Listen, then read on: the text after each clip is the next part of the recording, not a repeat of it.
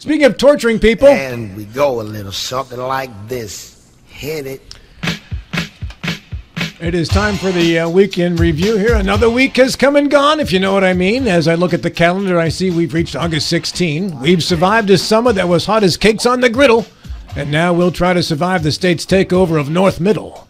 That's right, the new school year begins Monday and the mind will boggle. And if you misbehave at North Middle this year, you're getting a face full of Kevin Pittsnoggle. No lie, the young man who led WVU to an Elite 8 and a Final 4 is now the principal at North, and it's his job to settle the score. We've got a new superintendent of schools named Dr. Ryan Sachs. And if you're talking about his past, please just stick to the facts. And speaking of facts, don't go to Facebook for them where lies persist, because what's published there may just have to cease and desist. It's just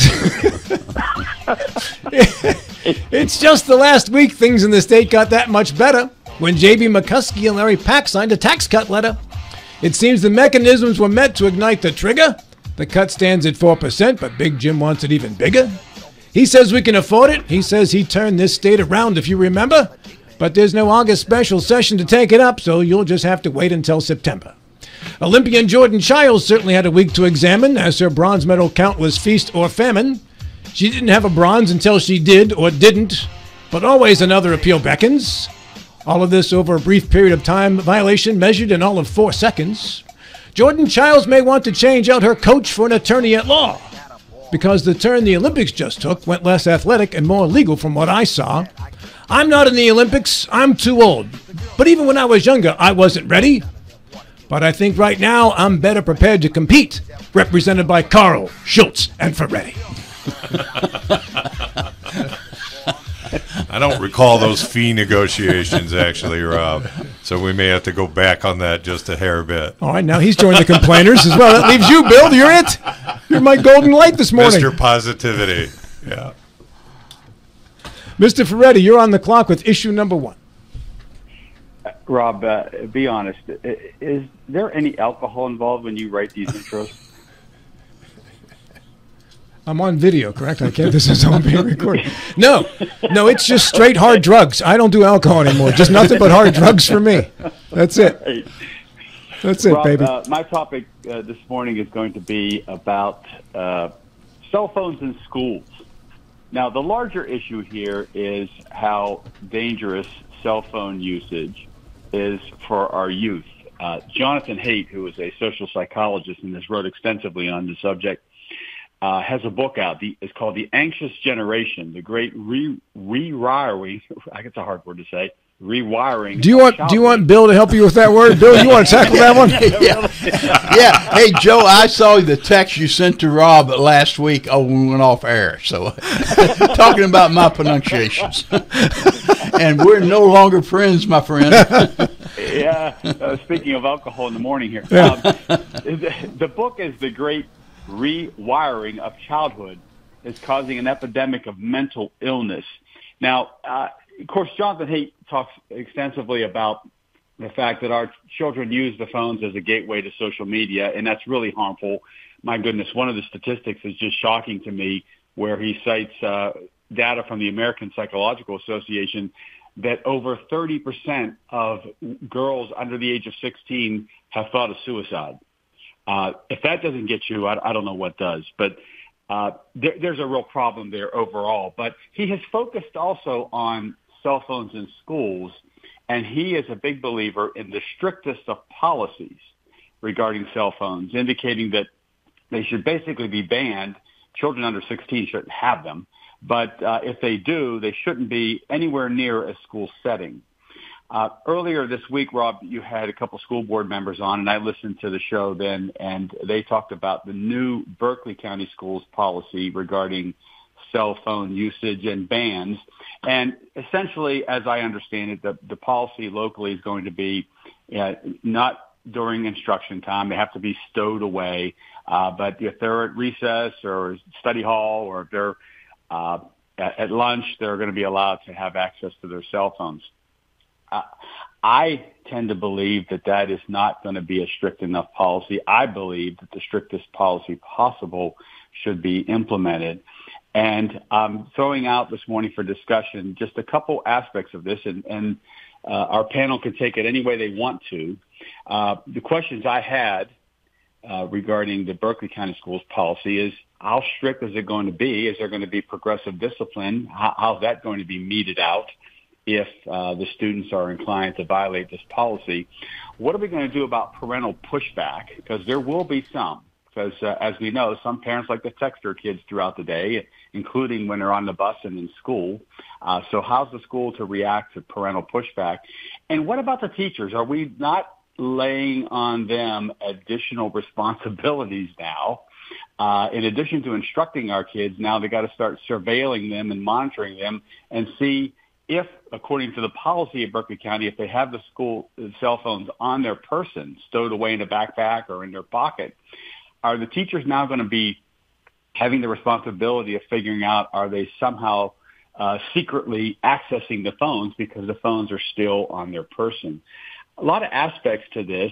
I think it's going to be a work in progress as this policy goes forward, but I'm interested in some thoughts on this from the panel. Yeah, and in general, do you think it's a good policy? I'll throw that one in there on top of that there, Joe. All right, Jason, let's start with you first.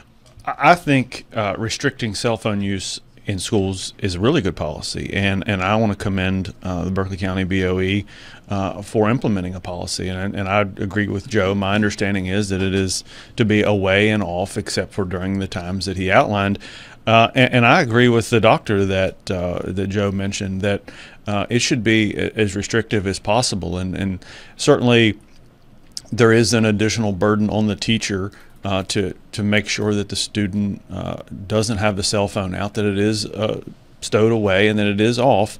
But I think that the value for that, for the student, not only for the reasons that Joe mentioned from the what it does to the psyche of young people, but the fact that children aren't learning from the teacher because they're distracted by a cell phone. They're texting one another.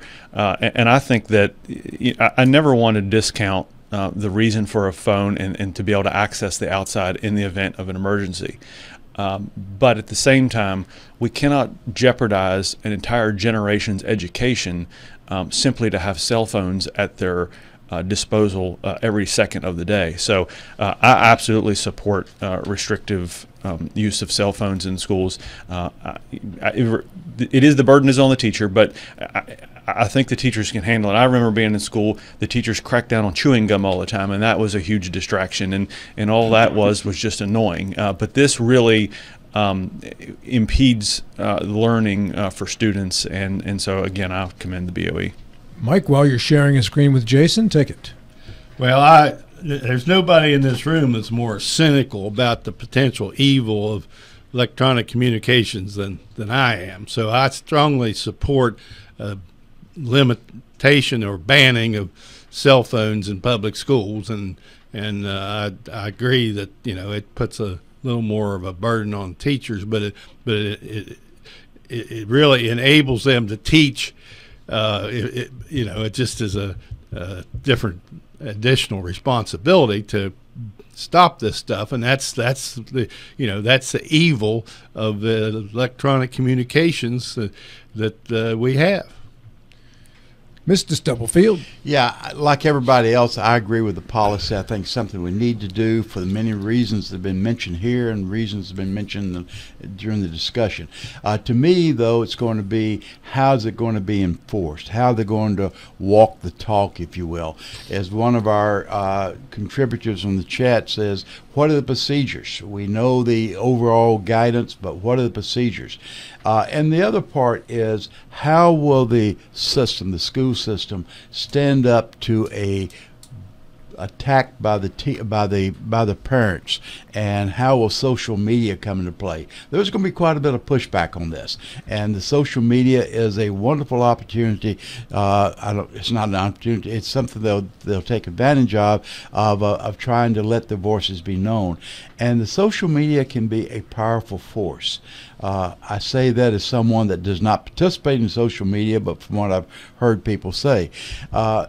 And I think I think the concept is good. I think something we have to do. There is no reason not to do it. I applaud the Board of Education in Berkeley County and Ohio County and the other counties that are taking this step forward. But that's only one half the story. The hard part of the story comes up now, how they're going to actually implement it. Mr. Schultz. Yeah, I wanted to focus a little bit on something that Bill touched on, which is the parental pushback. There are families, some families, where momentary, unplanned communication kind of has to happen. You know, you can imagine a kid in school whose grandma is, on her in her last days, or grandpa, and they need to be able to be contacted quickly. So can you call the school? In other words, this isn't just going to be teachers involved. There's also going to be administrators and phone answerers who are going to get news that they have to go and deliver to the kids. I agree that it's a good policy to have. I suspect, like many good ideas, it's going to be more expensive for the school systems than we're maybe suggesting here. And so, to control that sort of thing is, especially in high school, once it's become, I don't know how young the youngest kids are who have cell phones. I don't suspect there are kindergartners showing up with cell phones, but there might be. There is. But certainly at the higher levels. And they're better with them than we are, by the way. It's going to be an expensive proposition. I think you're going to have administrators involved. There's going to be disciplinary stuff. You're going to be calling parents in. But Larry, what is different about that from when we were kids and when your parent needed to reach you because your grandparent died or whatever? They called the school office and then someone came and got you out of the classroom. Yeah. I would say the only thing that's different about that is we seemingly have a lot more trauma now and a lot more difficulties with people. When I was a kid, the state I lived in didn't lead the nation in opioid overdose deaths the way West Virginia does. So there's an awful lot of stuff that happens now that seemingly did not happen in families nearly as much back in the day. And one of the reasons for that, I agree with you, the difference is the uncontrolled access of bad people to children's minds and consciousness through electronic media. Sure, and that's going to happen after school if this is successful. Yeah. but at least the schools are, with this rule will have some, safeguards for the children. Well, at least the kids will get an education during that 7-hour period, I think, which is more important. Right. Which is why they're there. It will distract their education. Yeah. Right. So, Joe, pushback has been mentioned on this, and I have 3 attorneys in the room here, right? So, typically, in the past, whether or not Berkeley County Schools fits into this or not, but many schools do, perhaps Berkeley County has as well, when there's been strong pushback on a legal matter, not wanting to risk a larger defeat that could cost money, schools have quickly folded the tent and gone back on controversial policies. Joe, Mike, Larry, in regards to the legality of the move like this, is there the potential of some type of pushback that would cause a collapse on this policy? Well, even though our firm does a lot of work for the school board, I'm just speaking independently, and I think it's absolutely a legitimate policy, and it will be upheld, and it should be upheld by the courts. I mean, they certainly didn't have pay phones in the hall, which was the only other kind of non-personal phone you could or non-home bound phone. They didn't have pay phones in the hall of my high school or grade school, and so I mean, we have worked on a means of communicating bad news, either from the parents to the child or from the child to the parents. Still, there are going to be some exceptions along the way. And you're going to have to be very careful how you draft these rules so as to make sure that you don't cut somebody off from an important communication. Joe? Yeah, I can. There are going to be instances where a student is going to have access to their phone. I think Jackie Long and Melissa Power spoke to this. Some children monitor their glucose levels by use of their phone, and there may be other health reasons where they have to have access. I'm sure parents are going to come into the school board and say, my child has a job after school and his or her work schedule is subject to change at any time, and the employer needs to get a hold of little Johnny or Susie and let them know when they're due for work or whether they should show up that afternoon after school. Things of that nature are going to come up. And I think the school's going to have to be a little flexible. However, the primary function of the school is to instruct. And if a cell phone becomes an impediment to instruction, I don't see how a legal challenge overall to the policy is going to prevail. I think the school's going to be on very solid ground here to say, just like a child having a Rubik's Cube or some other toy in school, and instead of listening to the teacher and doing their coursework, the school has the ability to ban these items if they are a distraction, not only to the student, but to other students in the class. That's I think, a vital aspect of any challenge to the policy. I think the school will be on solid ground. Jeff Haddix brought this up in our comment section. It was something I was thinking of as well when we were talking about the need to reach a child quickly about some emergency in the home. And as we discussed, when we were all younger, the principal or the counselor or someone came to your classroom and got you out of school. So your first communication about that was with a trained professional who had the ability and the education and the training to deal with breaking that news to you, as opposed to it's blurted out on your phone, mom's dead, give me a call, something like that. That's a heck of a... In a classroom with 25 other students. Right. As opposed to a guidance counselor sitting you down privately. Absolutely. Thank you, Jason. That's a perfect way to further develop the thought on that one. And I think that's even a better way to handle it than just blurting it out on your telephone in that instance or circumstance. Mike Height talked in our section as well about he's talked to teachers who have already worked in this setting, and they say the burden on them in regards to finding dealing with the phone situation is not that great. And Mike also said there's not very much pushback from parents in other cases, other places. Yeah, and Joe, with your premise in discussing with Jackie Long and Melissa Power, the president and vice president of the BOE, which is implementing this policy, they also talked to us about the fact that after some time, they've heard reports that kids actually welcome the break from their phones. The pressure's not there to constantly have to be returning a text or a comment or liking or disliking or whatever. Go ahead, Joe. Oh, yeah. The author of the book I referenced, there's a chapter in there where he does surveys of students, and a majority of them welcome the policy. These are students who are unfortunately subject to online bullying and frankly criminal behavior, where people are posting pics and sharing them with other students that are pornographic in nature. You can just imagine. So a majority of students would welcome the policy. Another question I have, Rob, is this a policy that is so important that the state legislature should look at instituting it statewide, as other states have? Since we have a senator amongst us this morning, I'm wondering if this is something for the folks in Charleston to deal with. It's certainly, Joe, something that I'm interested in, and I don't have a problem drafting legislation like that.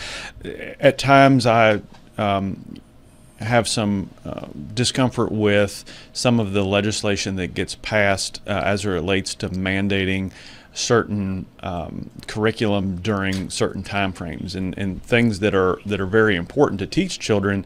I don't know that the legislature should put it in state code that this particular document or this particular historic event needs to be taught in the school during this particular week, and we get into, the legislature gets into doing that sometimes even though we already know all those things are being taught at the teacher's discretion of the time frame. But as far as restricting cell phone use, I think if the counties, if the local BOEs do the right thing and they start to implement a policy that best suits them. I know Monongalia County, as my understanding, has a policy where they implement these pouches where the cell phone is kind of locked and stored away in until the end of the day.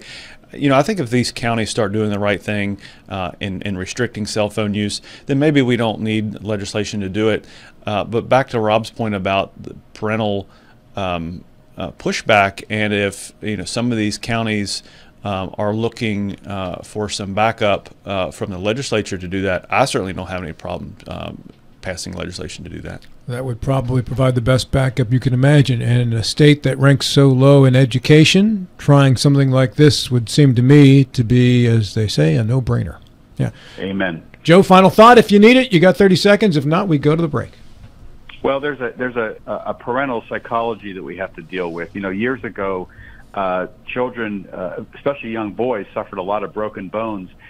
Hospitals and the American Medical Association will tell you they don't see many broken bones anymore because these kids are locked up in their homes on their cell phones instead of out playing.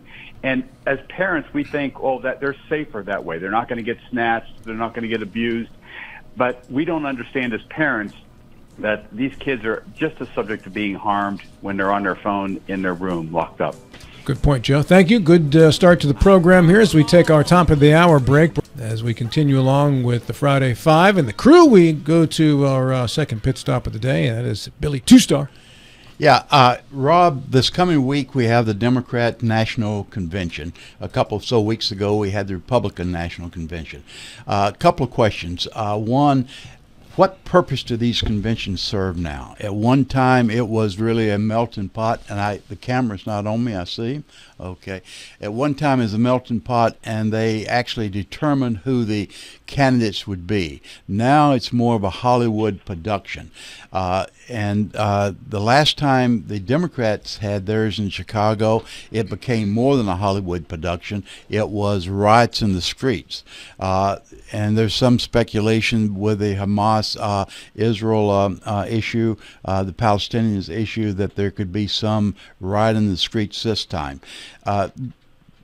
And then you look at the makeup of the convention. The Republicans said it was going to be a convention of unity. It turned out to be anything but that. Do you anticipate with the Democrats, and they're saying it's going to be unity and forward-looking, aspirational goals will actually achieve it? So my thoughts to the panel are a couple of thoughts.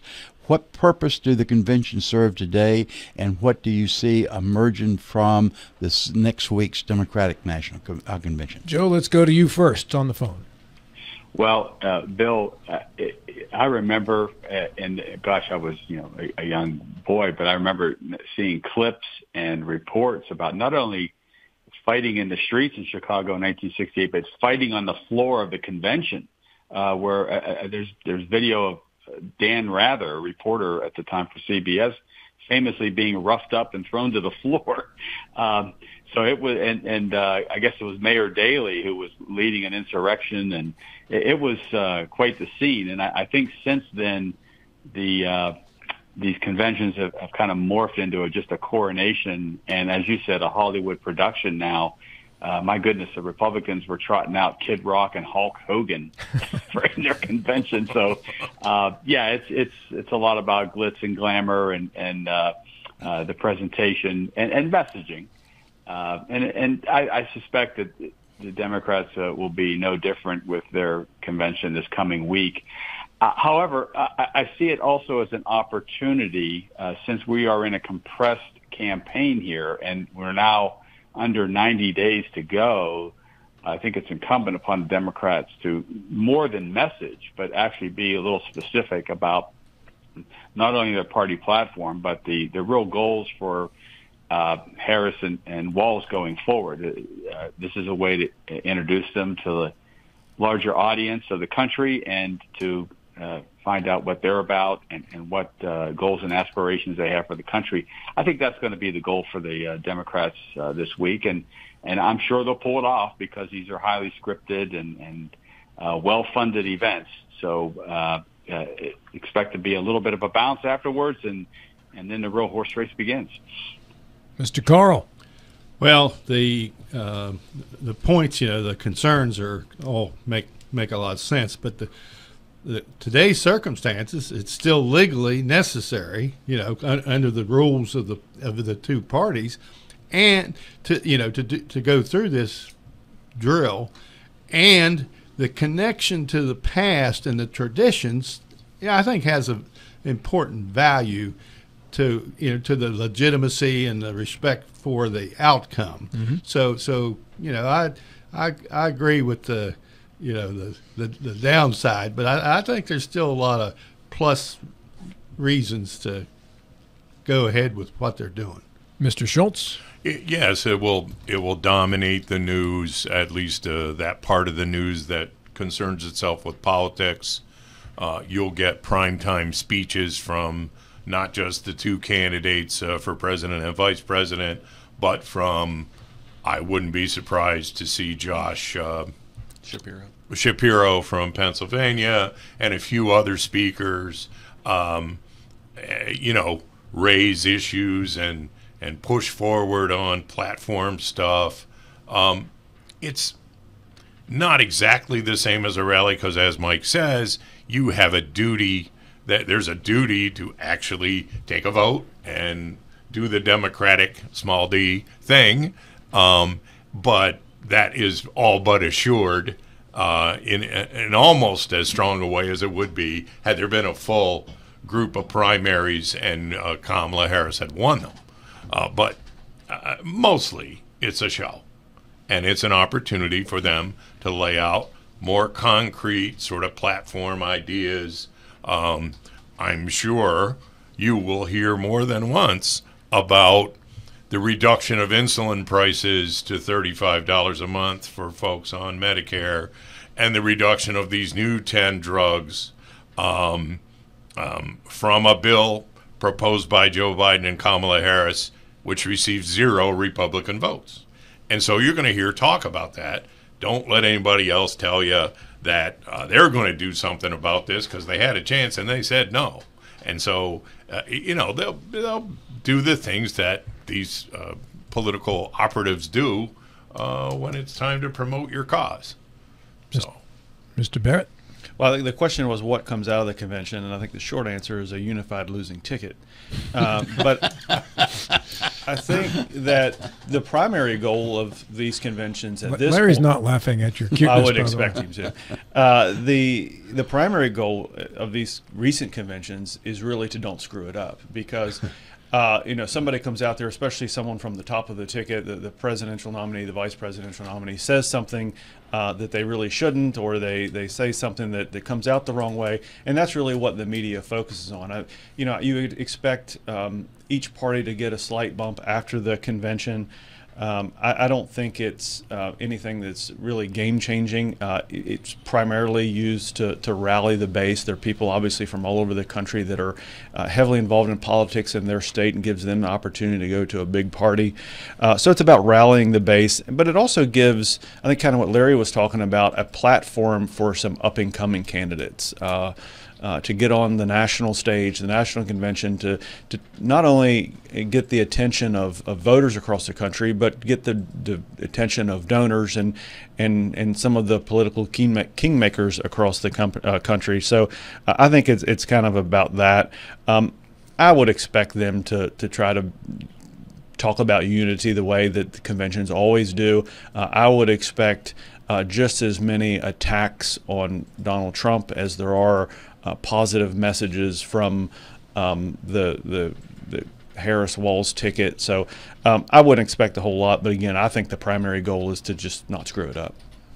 Yeah, on that subject, Jason, the Republicans felt they had an opportunity to really paint or promote this unity. In fact, going into the Donald Trump's acceptance, everybody thought it was going to be an acceptance speech of unity. And it turned out after the first 15 minutes or so, just the opposite. I would characterize that as an opportunity missed. Would you agree with that? Well, I think that the unity message really started to gain momentum right after the assassination attempt. And I think that's why a lot of people were looking for unity because, when a presidential candidate or a former president has an assassination attempt and you have an event like that, typically you would expect even folks that maybe weren't the biggest of Trump fans. Now, I'm not talking about people like Larry Schultz that view Donald Trump, but I'm talking about people that just say, not really my cup of tea. I'm not a big fan of Donald Trump. Still have some sympathy for being shot at. And so I think that's really why I don't think if that would have happened, there would have been this expectation of all this unity from that convention. You and I are looking at unity from a different aspect. I was looking at the message that's been conveyed by Donald Trump himself. And it went into the acceptance speech. Everybody's saying he's going to say, let's all come together, we'll move forward. And he did just the opposite. He came back with his historical grievances, and that dominated much of his message. Well, I mean, you really expect a leper to change their spots? Well, that's who he is. That's what he's going to do. Well, that was, and he did not. So that was my point. He is who he is, and because of who he is, that's part of the reason he has such wide appeal nationally. Larry, Jason's statement that it sounded like a unified losing ticket to him. What do you think about that? Well, we'll just have to wait and see. That's what they have the elections for. What I really hope, and I'm glad not to have heard here today, is something that Mr. Trump is already saying, that if I lose, it's rigged. Here's West Virginia run by Republicans from top to bottom with a Republican Secretary of State who said the West Virginia election was a fair one in 2020, but every place else we can't be so sure. Look, Donald Trump has had many opportunities to seek unity among his base and unity among people all over the country who don't have a particular home, and he routinely blows them off. The other thing is, we hear him talk every single day about how America's a loser country, and we're trashed, and we're out of control, and et cetera, et cetera, et cetera. He even said the other day that he was the one who got insulin prices reduced to $35 a month, and that's simply ridiculous. So when we compare these two things, let me give you a little taste of the Joe Biden comparison.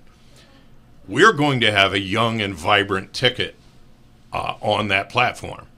Mr. Trump, every day from Mar-a-Lago, says things that make even his supporters shake their head because they're either not true or they're wandering diatribes about electric boats and sharks. So this is an opportunity for the Democratic Party to show that we're not doing crazy, at least not this time. And we're straight ahead trying to figure out what the American people need and find a way to pass it. Joe, anything to add? Well, on the subject of unity, I think the Democrats are going to have a better shot at revealing that to the country. The Republicans in this last convention, we had a unique situation. We have a former president who is now running for office again. You would think that there would be a closure of ranks around him from all aspects of the Republican Party. But you don't see George W. Bush there speaking. You don't see cabinet members that he worked with day in and day out coming forward to advocate for his election. Some of them are in prison, though, Joe. You got to be fair. Yeah, they were indisposed. But in the Democrat side, you're going to see Obama. You're going to see the Clintons. You're going to see folks who, are going to close ranks and show more support, I think, coming out of the convention. And I think that'll be to the Democrats' advantage. Final 60 seconds back to you, Billy. Yeah, I think it's going to be interesting. I do think that the Democrats probably watched the RNC and ensured that nobody got off rails, that everybody will stick with the same message, and that's going to be the message, I think, threefold. One, unity. Second is looking forward, and the second one is joy. And you're seeing a lot of that coming out of what we're seeing at this point in time. We'll be able to carry it through the DNC. I think they probably will. With issue number 3, Senator Jason Barrett. And some recent polls indicate that there has been a slight bump for Kamala Harris nationally. But when you look at some of the Rust Belt states, Wisconsin, Michigan, that she hasn't really seen that bump. And the polls there still show her even, in some cases, down a couple of points. I don't think it's up for much debate that Donald Trump has a much clearer path to 270. Is there a path for Kamala Harris to 270? And what is that best path? Is that best path through the Rust Belt, or is that best path through states like Nevada and Arizona that have abortion issues on the ballot, and then potentially Pennsylvania? Let me just compliment you on getting through best path 4 times in a very short period of time. Most could not have handled that. Well, I know one that couldn't. And let's go to him right now. He's been snarky, is he, Rob? Okay. Yeah. Jason, at this point in time, polls are all over the place. But what it has shown, in all the polls, composite, is that there was a major deficit for the Democrats prior to, as long as Biden's on the ticket. Now that he's off the ticket, there's been a real surge, and the surge is beyond the statistical variability. It's real with the surge. Now, are all the polls unanimous at this point in time? No, but if you look at some of the polls that have historically been the more accurate, such as the Cook report, shows that Harris has a 2 to 3 to 4 point lead in the Rust Belt, has a 1 to 2 or even lead in the Sun Belt. The exception being Nevada, even in North Carolina, even in Georgia, up a little bit in Arizona. So again, the polls are a shot in time. You have to look at them in composite.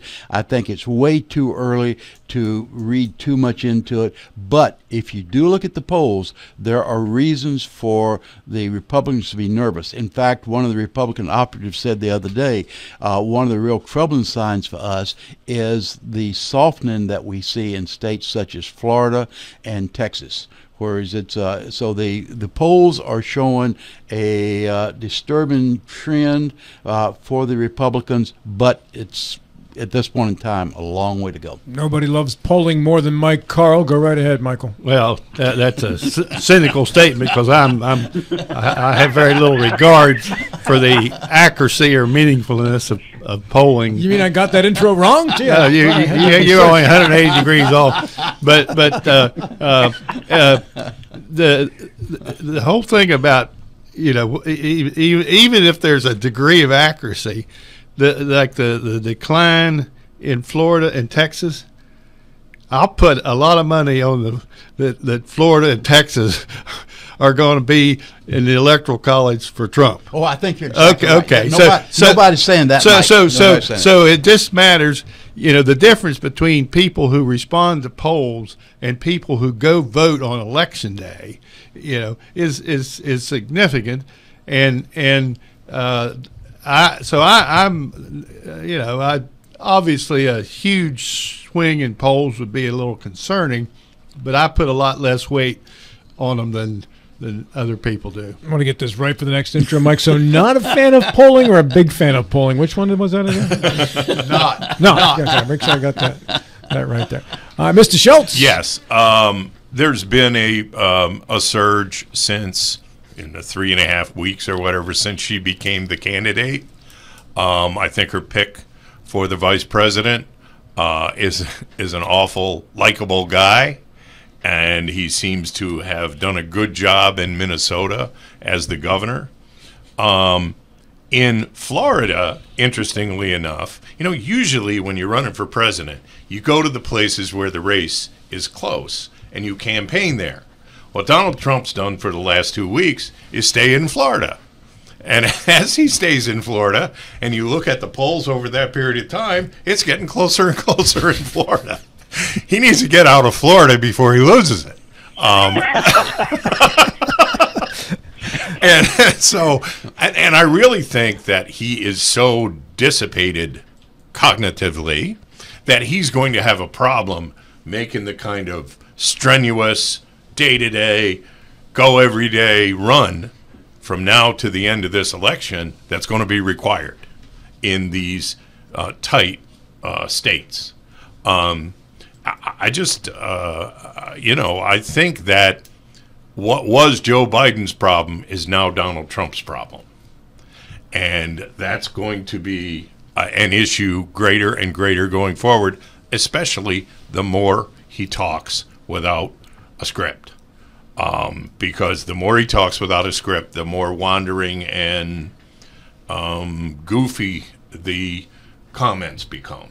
And I think that is going to eventually make a difference in this race. Torts. Well, under the category of don't worry what they say, watch what they do, the Trump campaign was in North Carolina just a day or two ago. Uh-oh. That's not a good sign. And I think what you're seeing here, to whatever degree you put weight on these polls, a second path has potentially opened up for the Harris-Walz ticket. It used to be when Biden was at the top of the ticket, it was clear. It was the blue wall, it was Wisconsin, Michigan, Pennsylvania. He had to win those or he was done. Now, it's possible that if Harris wins Georgia, Nevada, Arizona, and Carolina, she doesn't need Pennsylvania, Wisconsin, or Michigan.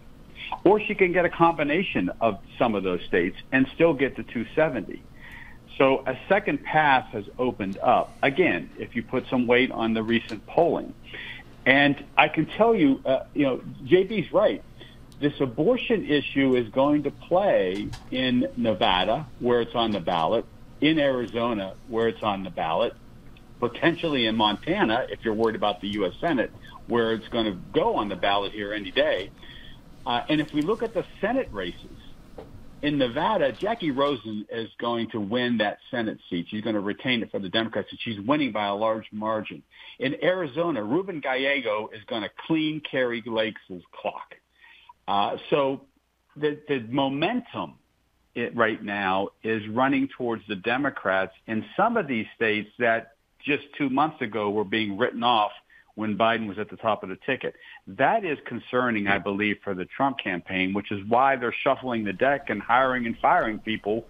They just brought aboard Corey Lewandowski yesterday, despite having to fire him in 2021. He's back on the campaign staff. So things are not great right now with the Trump campaign. They're reacting in a way that tells you they're concerned. And I think it's a trend that they're going to have to hope they could reverse here in the next month. We had Lewandowski on this show several times leading up to the 20 election there. Go ahead, Bill. Yeah, Joe, you mentioned abortion as an issue. The abortion is going to be a ballot issue on 8 states, possibly 11 states. So that's a large number of states to have an abortion as an issue that could very easily influence the results of the presidential election voting. Yeah, this is the first time that issue's been brought up, by the way, on the show today. There is a large number of those toss-up states that contain a very great number of childless cat ladies and postmenopausal women without grandchildren. And I think they're taking very seriously and personally the insults that are being laid upon them by Mr. Vance.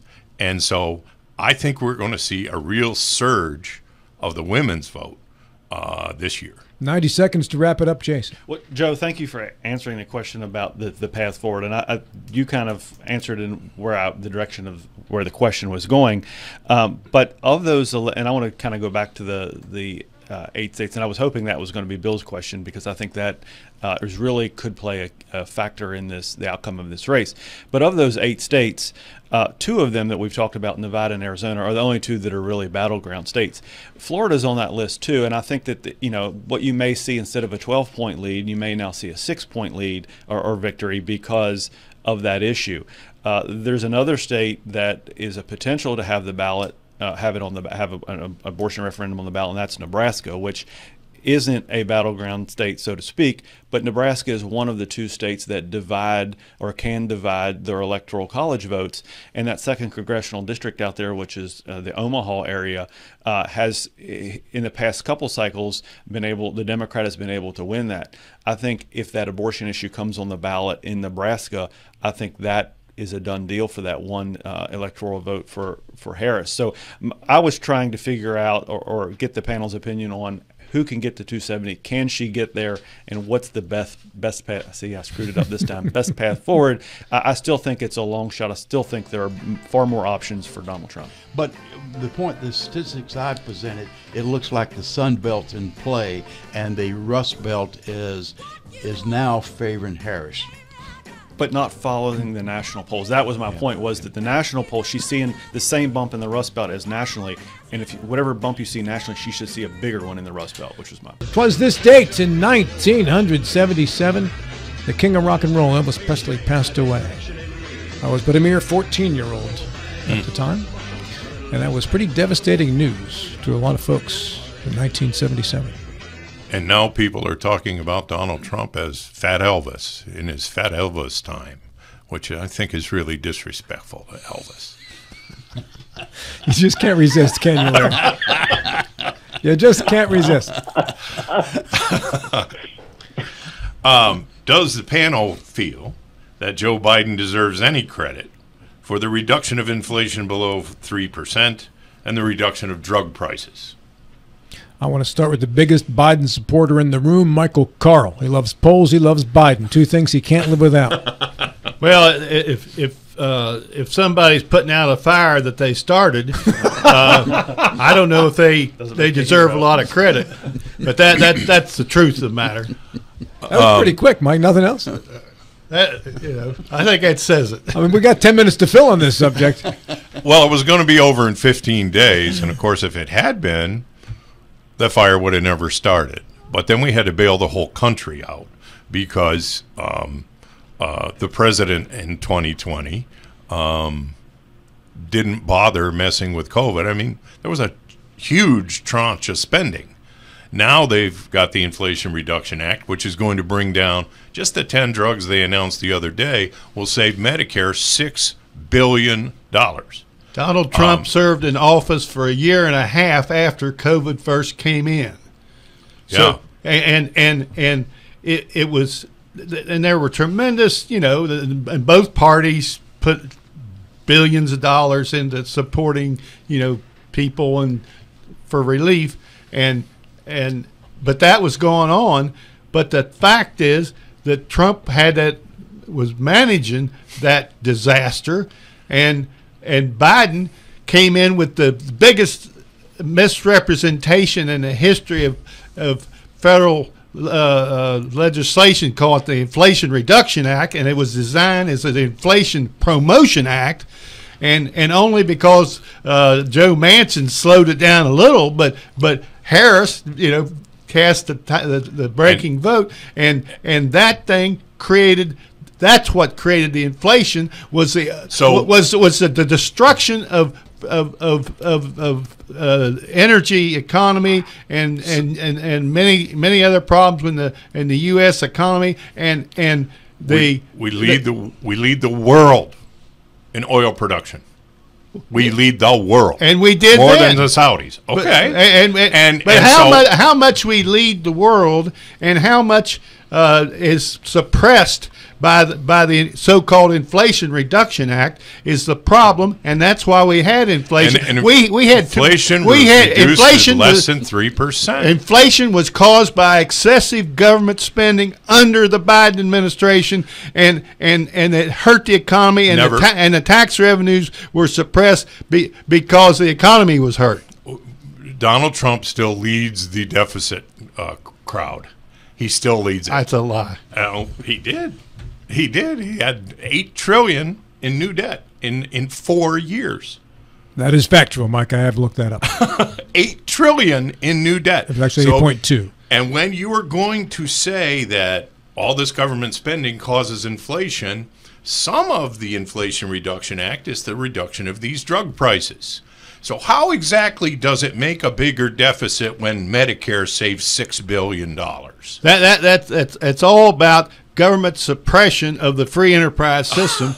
And I'm telling you, the deficit, the dollar amount of the deficit, because of the crisis of COVID, of course there was a big number, but the fact is that the inflation had come down when Trump left office, and it skyrocketed because of Biden's legislation. Because everybody went back to work, and all of a sudden they could afford to buy things. Look, when the United States Army buys pickup trucks, they don't go to Chevy and say, hey, charge us whatever you want, and we'll go ahead and pay it.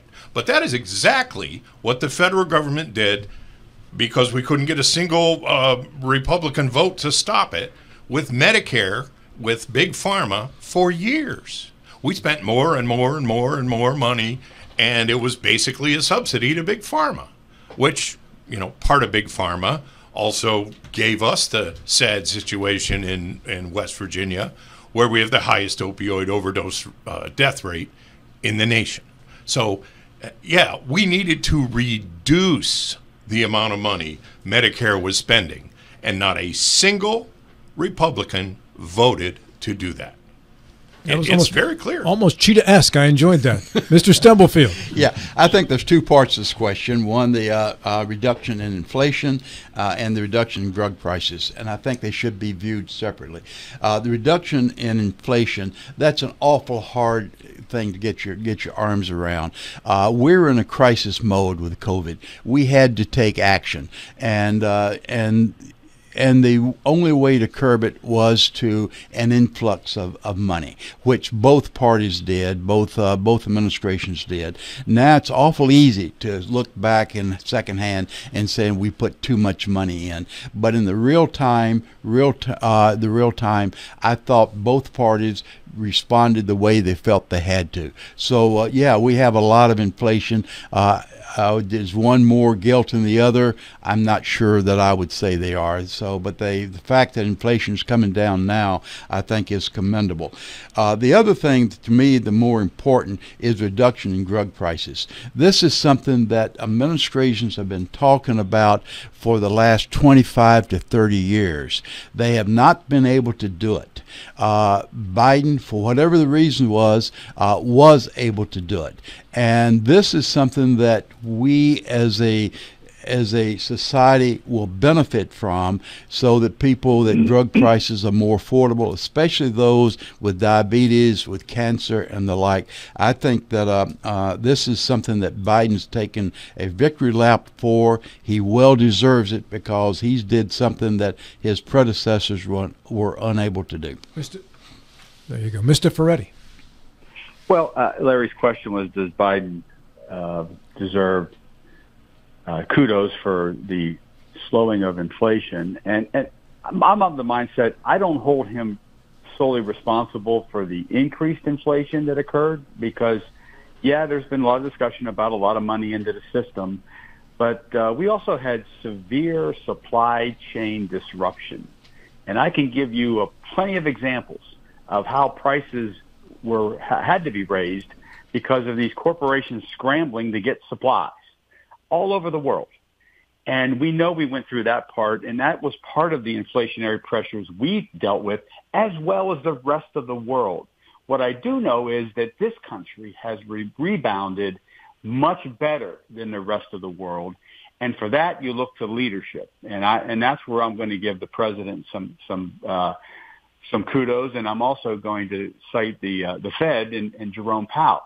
It's an independent Fed. Hopefully, even if Trump wins an election, it remains independent, even though he doesn't want it to be.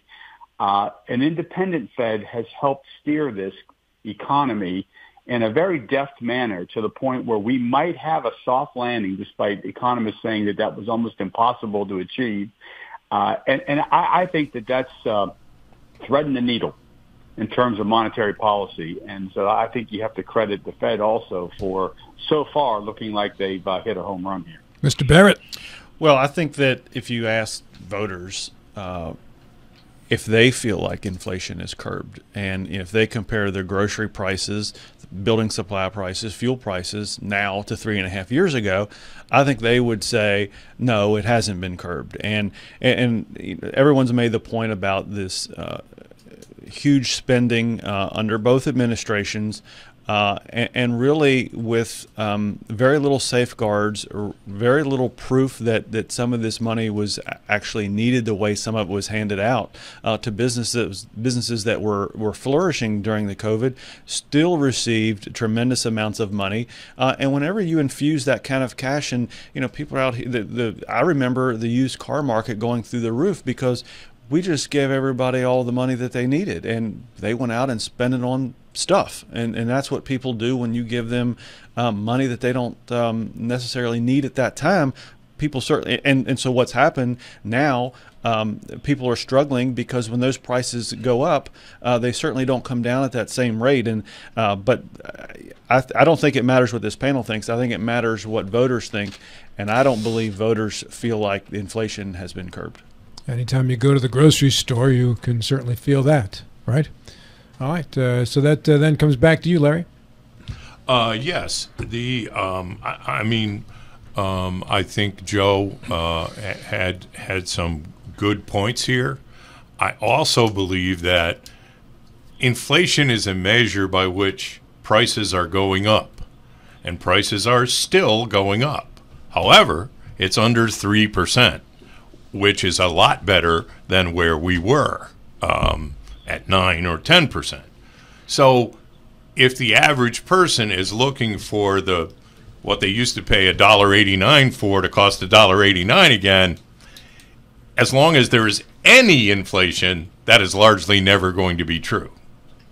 What we also have right now is an increase in wages, which is outpacing the increase in inflation. And so eventually this will begin. This is the way you do it. You can do it another way. That's happened many times. You have a terrible recession. Prices will come down during a recession. Unfortunately, you won't have a job, so you can't afford this stuff no matter what the price is. We're headed for a soft landing. A year ago, all the economists were telling us, oh, this is going to crash. It didn't. And, a couple of weeks ago, the stock market took a little hiccup. And everybody was like, oh, are we starting now? It doesn't appear that's going to happen. And that's they split the difference and threw the ball right over the plate. I think it's a great effort by the Biden administration. As we speak here, stocks this morning are opening up slightly lower after a big day yesterday. On to issue number 5, the anchor leg, Mr. Michael Carr. I want to get to something that I hope will be far less controversial. The proposal that Trump threw out, and then Harris latched onto it, to exempt tips and gratuities from federal income tax, I think is a bad idea for a lot of reasons. I mean, list them, please.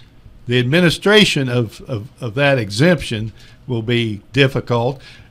People will still want to, people that pay tips and pay gratuities will still want to deduct that, if it's a taxable, event. If the paying for the service is itself is deductible for income tax purposes, and the people that who's and a lot of low and moderate income level people don't have access to tips, won't get this benefit because this is structure of their jobs and the work they do. Our system doesn't involve gratuities, and so I think it's just a it was a bad idea, and Trump started it. I'll readily acknowledge that. It was just an attempt to gain support from a limited, and that's the problem, a limited segment of our working class. So, tips, taxing them. Good idea, says Michael Carl. Tax all earned income, and tips are part of that. All right. What do you got, Larry Schultz? Well, one issue that immediately jumps to my mind with any change in the tax code, but especially one like this, is will people like Donald Trump, when they make a profit on a building, try to call part of it a gratuity by putting it in the real estate contract? If you think there was not a conscious thought by him before he endorsed that idea of doing that very thing, I got a bridge to sell you. Well, thank you for coming up with a creative example to support my position. Well, it's supported directly by the facts, I think. This building sold at cost. The rest was a tip. Right. Mr. Ferretti. Well, that's one of the criticisms, that the folks who can afford to have an accountant with a sharp pencil are going to figure out ways to reclassify their income and have it be tax exempt. This whole proposal, Mike, I'm on board with you. This whole proposal is just pandering for the Nevada vote, where a lot of people work for tips. I think it's in Vegas, 26% of people employed are employed with tip income. So that's all this is about. It's electioneering, pandering. I don't know if it's going to have any legs, but a whole host of problems, as Mike points out, are going to be raised if this would ever become real policy. And I don't think it's going to be something that has legs beyond the election. You know, the 26% in Nevada would have been something that would have raised eyebrows, but since COVID, everywhere you go, every place you pay, they also have a line for a tip. I went to my doctor's office the other day. There was copay and then a tip for the doctor. I mean, come on. That's a whole other subject, Rob. And don't get me going on that. That is, I cannot stand that. I mean, come on. You go to a counter and pick up something and they want you to tip them. What service did you get? You know what the tip I gave my doctor? Get warmer hands. All right, now on to Mr. Barrett here. Maybe that's not what the tip line meant. I don't know. I mean, these guys are right. And Joe, you said exactly what I was going to say, is that this is pandering to Las Vegas hospitality workers. And I think that, to Larry's point, and I'm not going to go down the road of Donald Trump doing this, but I think employers that offer any type of service, whether it's a restaurant, a mechanic, whatever, the labor charges now are going to be gratuities. And, you know, I think that you would see some of this service industry start to putting on automatic gratuities, and you see that at some restaurants when you have a party of 6 or more. I think that if this were the case, that that you would see these automatic gratuities for all employees. It wasn't that long ago, maybe a year ago, Summer and I went out to Denver, and there was a large automatic gratuity at a restaurant because they were paying not only the wait staff, but the kitchen staff as well in gratuity. So I think you're going to see an explosion of that. And to Mike's point about all the different tax reasons, but it's all about pandering after Election Day. No one will talk about this. Bill, what do you think? Anything else to add? Actually, no, Rob. Thanks for calling me last, because I have insight on this issue that I did not have before. It may be pandering. I am still sympathetic to the lower wage sector of our society, and if we can increase the wages of the service personnel, the waitresses and the waiters and the like, so be it. I'm for that. There are I did not realize until Mike Carl raised the subject that probably very strict guardrails need to be put into place if this does become law, to limit it to a fairly small sector. But if that can be done, sure, it's pandering, but I'm supporting the pandering. But isn't all tax law pandering? Isn't pretty much every tax law that's been passed trying to alter behavior or pander to a specific group? Yeah. Right? Why would this be different? This is an interesting thing to tackle, because tip income is probably in the category of the most underreported income that exists. So you're already paying taxes on a smaller portion of what you're actually getting to begin with.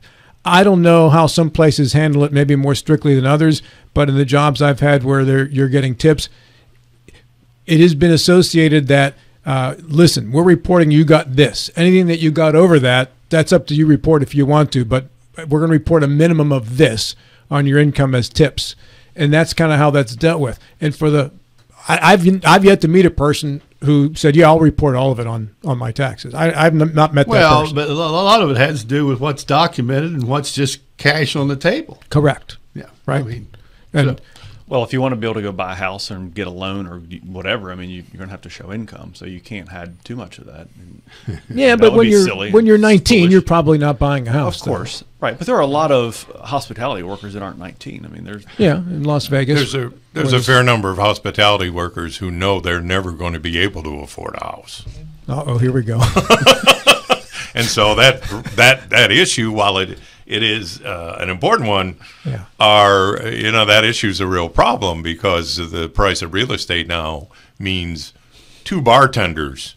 Man, unless they own the bar, I don't they're know. not going to. Some I bartenders think make some money, bartenders man. make more money than you think they do. Yeah, I think some bartenders make some serious cash in Yeah. the pocket, right? Mike, final thought goes back to you on this. I just so much appreciate the fact that I tried to have a non-controversial point, and that's the way it worked out. Yeah, and I tell something that'll get you riled up. I don't think you should have to pay money taxes on capital gains. Period. End of story. Stock investments, that sort of thing. I think there should be no income tax on that whatsoever. You want to find a way to lift people up into a different classification, right? On income, don't tax their capital gains. People who have capital gains are typically the most affluent people. Sure. So that's but the most- that's regressive. But what the you're most saying. affluent people have the most of everything. That's just the nature of being affluent. And you're going to exacerbate that fact. If you're with the rule you're calling if for. you're going to exacerbate I mean, every tax rule by that's that. coming from If you're 25, capitalist. if you're 20 years old and you bought stock in a tech company a few years back, the capital gains will blow away the income that you make. Those capital gains could lift you into a whole other classification. The capital gain, until they're 100% tax, they're not going to blow it away. I'm taking all the risk buying the stock. If I lose, the best I can deduct is $3,000. But if I gain, I got to pay taxes on all of it. That's bad tax law, Mike Call, and you're behind it because you're a tax attorney. This is on you, baby.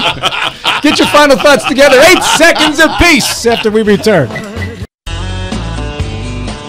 Final thoughts are brought to you by the Skinner Accident and Injury Attorney, SkinnerWins.com. Joe Ferretti, 8 seconds, go. The Saudi Arabian golf tournament starts today at the Greenbrier. I hope the golfers hurry up before the course gets sold at auction. Larry Schultz. Hard work pays off in the future, but laziness pays off now. I agree. Bill Stubblefield. Enjoy this weather, wonderful weather. Mr. Michael Carl. If I win the Mega Millions tonight, I'll buy the Greenbrier. Oh, that's very generous of you, Mr. Senator Jason Barrett. After some recent social media posts, I'm reminded of this Babe Ruth quote: "The loudest boos always come from the cheapest seats." Oh, okay. It's 10 o'clock. The Dave Ramsey Show is next. Have a great weekend. This is Talk Radio, WRNR Martinsburg and TV 10, and we'll talk with you again in 70 short hours. It's 5 o'clock somewhere.